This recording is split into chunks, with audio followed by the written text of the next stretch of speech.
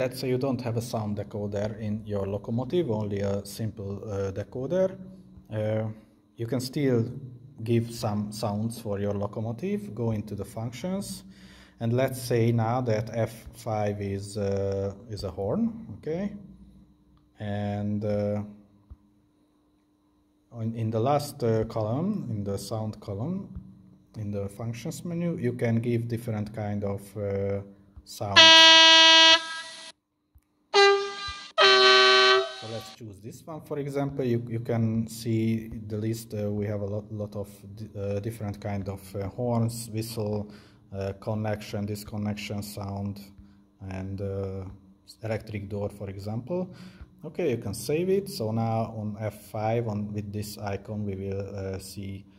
I will change this one. We will see.